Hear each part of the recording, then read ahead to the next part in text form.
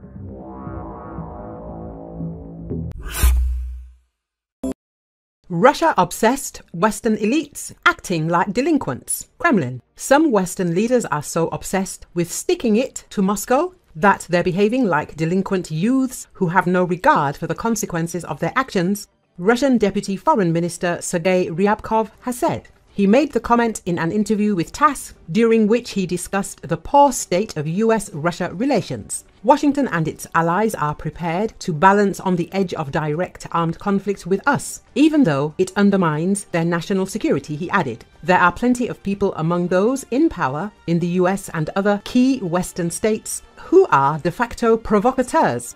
They've made testing Moscow's resolve the goal of their existence, Ryabkov said. Such individuals are political bullies, he added, describing them using a Russian term for delinquents and members of teen gangs who reject any kind of rules. They are preoccupied with crossing any red line drawn by Moscow, regardless of the risk of this brinkmanship, said the minister. Americans in particular seem to be hell-bent on irritating Russia, he claimed. As they please their own geopolitical notions, they bring closer to the phase in which holding control of events and preventing a catastrophic collapse would be very difficult, said Ryabkov. They live in a bubble and do not perceive outside signals that go against their preconceptions.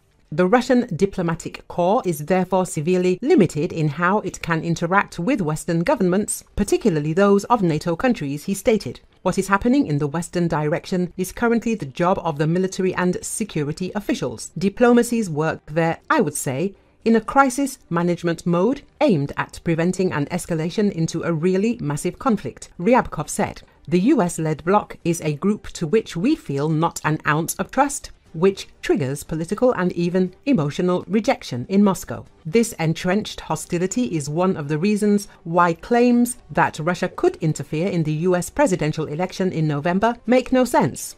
According to the minister, he compared such statements to a vinyl record so overused that it can only produce noise when played. As a matter of fact, it is irrelevant for us who the next US president will be, he explained. No chance for the improvement of the situation can be seen considering the fundamental anti-Russian consensus of the American elites.